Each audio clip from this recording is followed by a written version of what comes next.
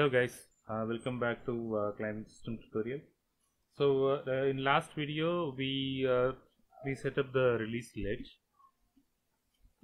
So in this video we will try to make functions that's required for moving left and right. So open the climbing component. So we have the grab ledge, and at the grab ledge end we are setting the climbing state to hanging. So we have to put in the logic what has to be done when we are in the hanging state. So for that, create a function.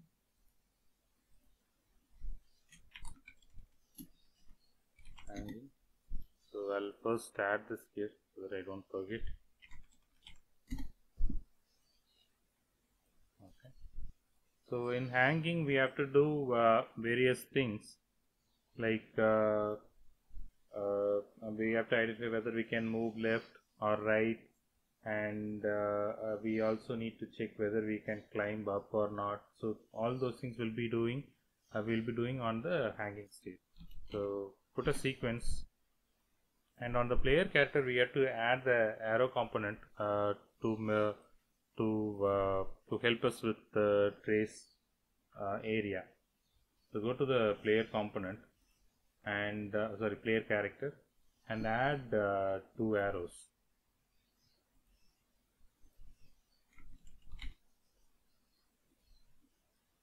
So if you are using if you have already completed the cover system, you have the arrows already there, so you can use the same arrows. You don't need to create new ones.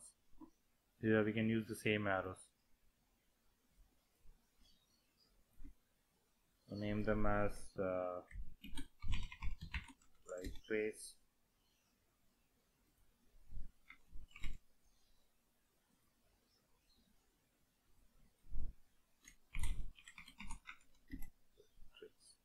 and make sure you are keeping it both at the same point. If this is in -60, this should be in +60, and both should be under the capsule component, so make sure of that also.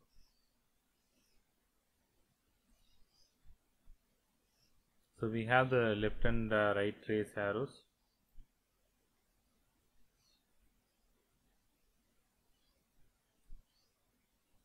Okay, so this looks good. We'll come here. Now create one more function, find side ledge, and here we need a couple of arguments. One is whether we are going to the left or not.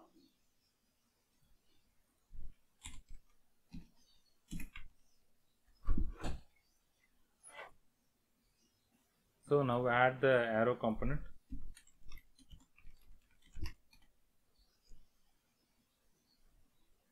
Set the type as arrow component again. We will promote this to local variable.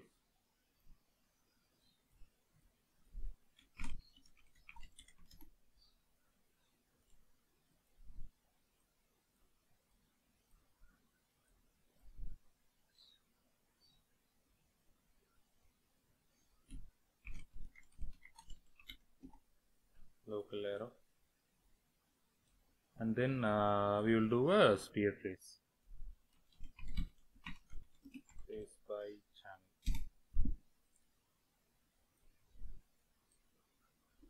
and trace channel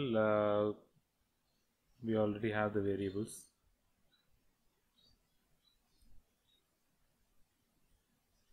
Debug type also you can set it here.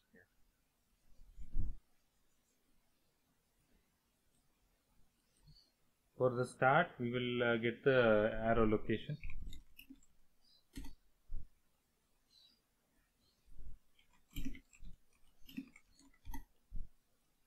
And we will adjust the height here. So X and Y we can take it as it is. For the Z, add an offset here. This offset you can adjust to your liking. For me, I think 100 suits better. Or else we can have the we will have the height from our player's hand.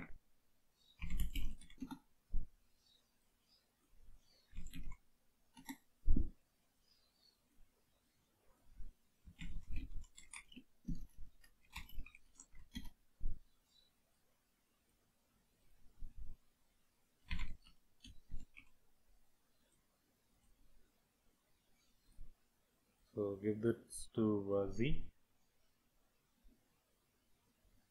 and we need the start and the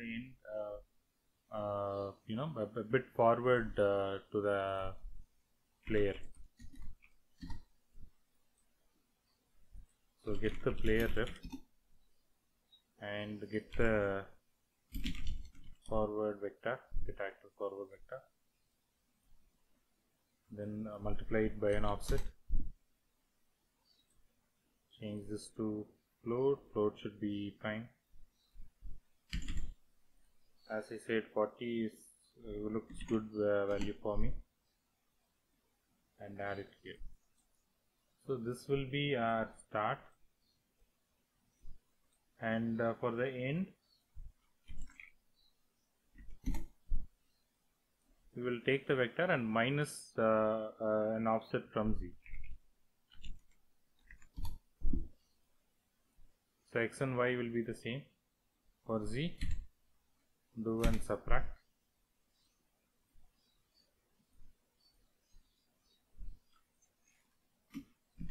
And minus 50. So this will be our trace hint. Okay.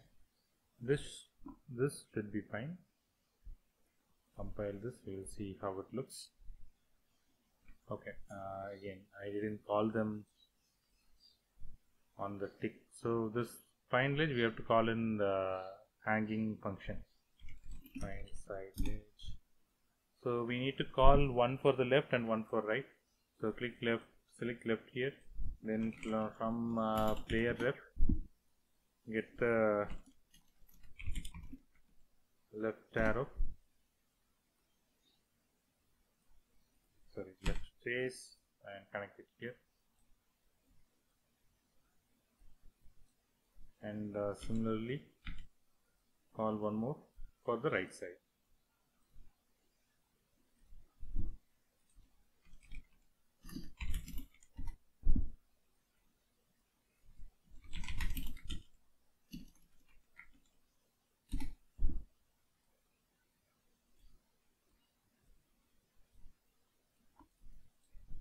Okay.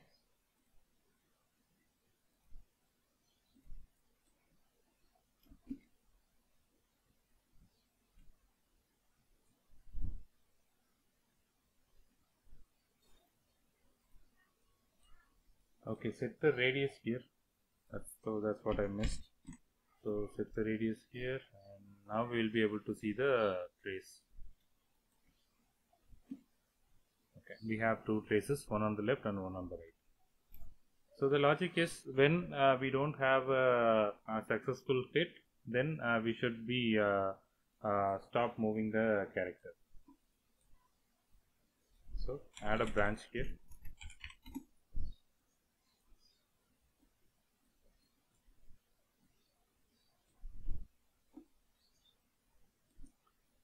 So we need a few variables. Can move left, can move right. Moving left and moving right we already created. So in the true, add a branch, connect local left here.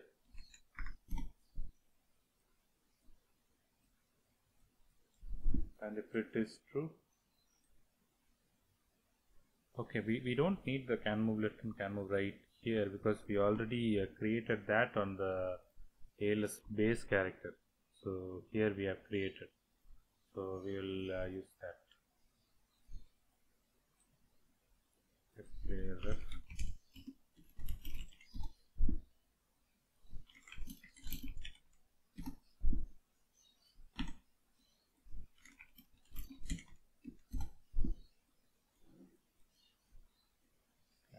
let's set this to true, and similarly for the right side.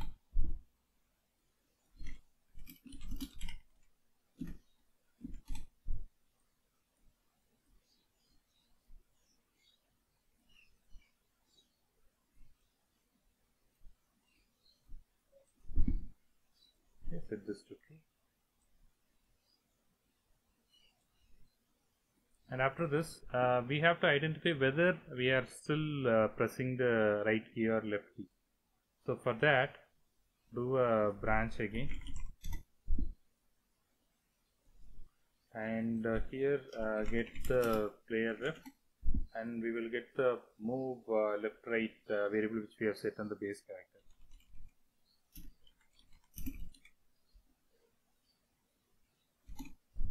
And as I said, if this value is greater than 0, we are moving right, and if it is less than 0, we are moving left.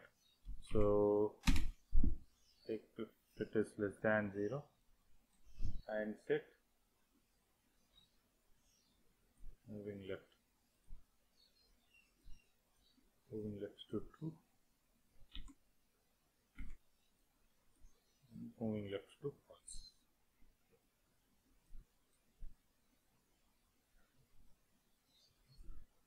We can directly set this value also here, but I think that this is better. This looks better. And if the trace is false, we will stop the character immediately. Stop movements.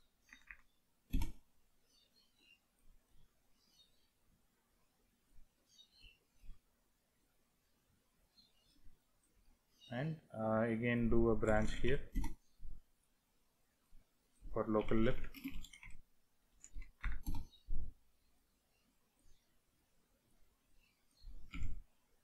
Local left. If this is true, then can move left and can move right. So we have to set it as false. We can actually copy it from here. Copy, paste.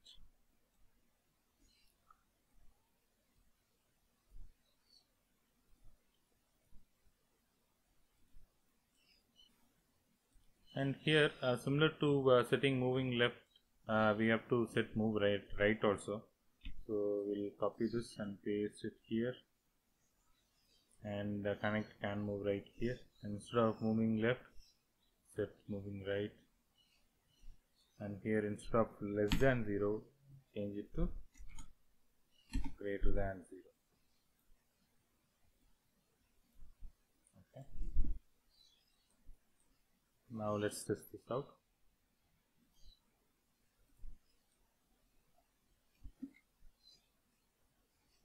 Okay. So the character is moving right, but once it reaches the end, it's not moving left. Okay, we'll see why is that.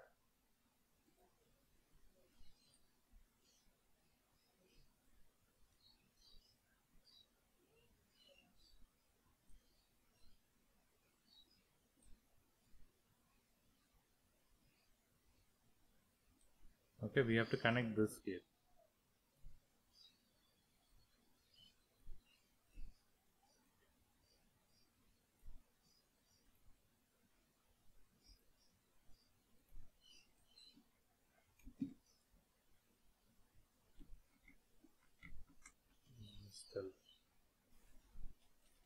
Okay, so our character moves to one end, but it's not returning back. The issue is on the ALS base character BP. So I have set as move can move right on both the sides. So I'll get that corrected. So the first one should be right, and the second one should be left. Now let's try. Okay, it stops moving once it reaches the end. Then now it can move to the left. Okay, fine. So our left and right traces are working good now.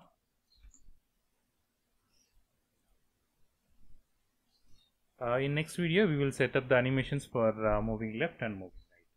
Thanks for watching.